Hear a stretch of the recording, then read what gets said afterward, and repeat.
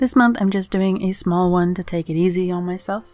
You already know that 2 years ago or so I gave myself this task of painting at least one animal subject painting each month, which really should be easy because that's kind of all that I paint. But I just really wasn't into it. Because strangers kept mentioning hummingbirds to me, I did already know that the next one was going to feature a hummingbird. But that's kind of all that I had to work with. How do you make a piece of art when you only have a subject and no creative idea to do with it?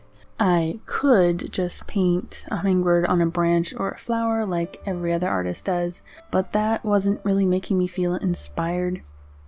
And if I don't feel inspired, then who is this art for? Does the world need another painting of a bird on a branch?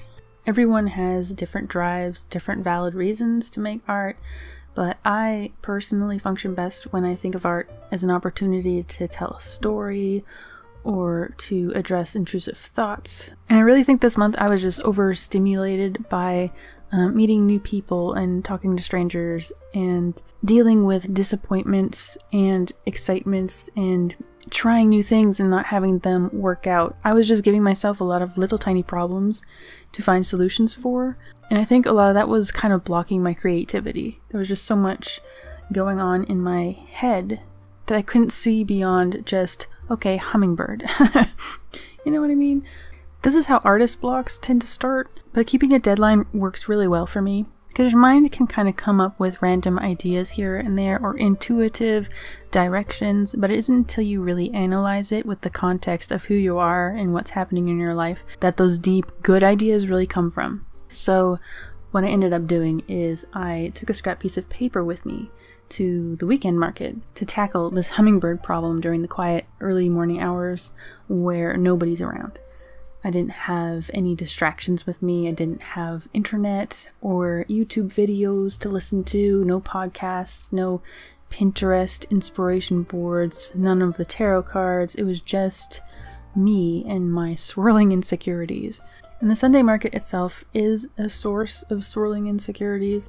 It's definitely been suffering after its 2-year coma, and it's been really hard to try to get back into the rhythm of it and getting the positive mindset that I had at the beginning of 2020. Add to that, the business of art feels so volatile from person to person. You know, some people have such fat seasons that they can't handle their workload, while others are having such lean seasons that it feels like you'll never ever get another commission again, you'll never get another sale again, and you know, even when it's just a hobby, it feels like you'll never have another great idea ever again. So I sat there with this blank piece of paper and I thought about my hummingbird friend who visits us pretty often. We have a bit of an on-off sort of relationship. I will cook syrup for him regularly, but there are seasons where we may not see him come around at all because he has so much to choose from. When the city is, you know, blooming with flowers, the trees are filled with delicious bugs, and the hummingbird is doing good. In my neighborhood, we usually just see the Anna's hummingbird because it doesn't migrate for the winter like others would. And everywhere we walk, we hear that scritchy, scratchy, winding cassette song they sing. So there must be so many of these birds hunting for the same spiders, flies, and such all at the same time. And so now winter is coming and all of those wonderful floral scents have long left us. Our neighbors start to get bored with putting out feeders, and so this is about the time when the hummingbird will come back and visit us a lot. But otherwise he just kind of continues on with his life, stubbornly staying here instead of going somewhere nice and warm and plentiful.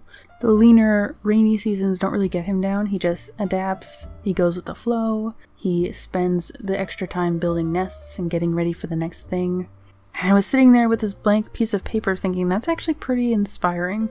So I decided to paint the hummingbird not in his glory days with his beautiful flowers blooming open while he drinks from them.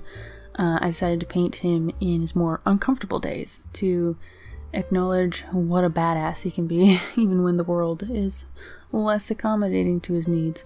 Which is why I chose a more dried flower kind of landscape feeling for him. I've got the fallen maple seeds and the skeletons of the Queen Anne's lace flowers. And I saw this as a perfect opportunity to use some of these metallic paints so that he catches the light just like the real thing. And as usual, this painting will be the Art for Animals painting for December, which means that if this painting is purchased during December, 50% of the purchase price will go towards the BC SPCA to help serve our local troubled animals. Thank you so much for watching, and remember to be persistent badass just like Hummingbird.